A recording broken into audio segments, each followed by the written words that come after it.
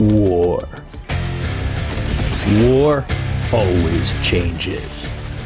At least it does on the battlefields of Helldivers 2. The 01.000.200 update has once again shaken up the war for managed democracy with balance changes, mission tweaks, and a pair of devastating new automatons. These are the biggest changes you need to know. A lot has changed with your arsenal on the battlefield, with plenty of buffs and nerfs to go around.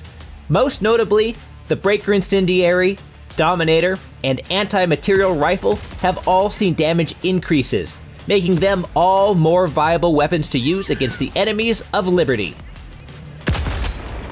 Meanwhile, fans of the Slugger shotgun should note that its damage has been reduced. Also, the recently added heavy machine gun has seen its top-end firing rate reduced from 1,200 rounds per minute down to 950, decreasing how quickly you can unload your damage. Effects, the rotating operation modifiers, are also being retuned.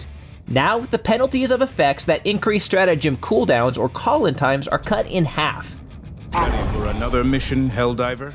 That means the next time you load into a planet and see something like complex stratagem plotting is active, you will see a 50% rather than 100% increase in call-in times. One of the most notorious mission objectives has been altered to give humanity more of a fighting chance.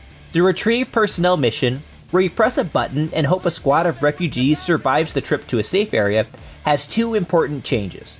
First, the number of civilians that need to be rescued is reduced on higher difficulties.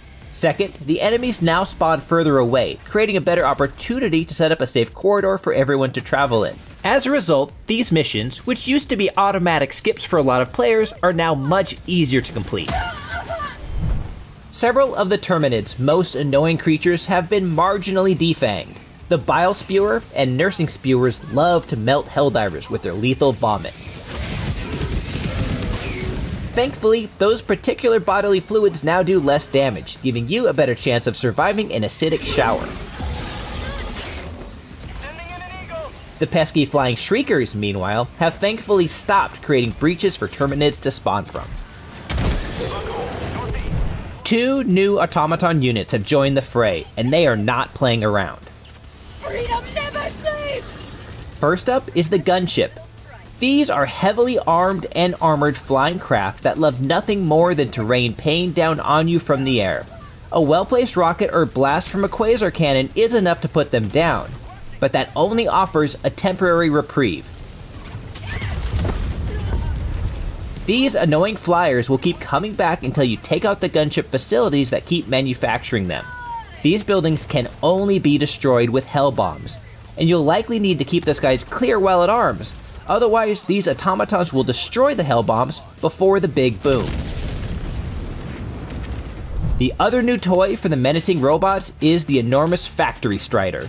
These four-legged monstrosities are extremely heavily armored, able to shrug off even the heaviest artillery strikes and keep coming at you, machine guns ablazing. The good news is there isn't a building cranking these out that you need to worry about. The bad news is the factory part of the name is literal. They will continue to manufacture and drop enemies until you've dealt with them. There's no easy way to take out a Factory Strider.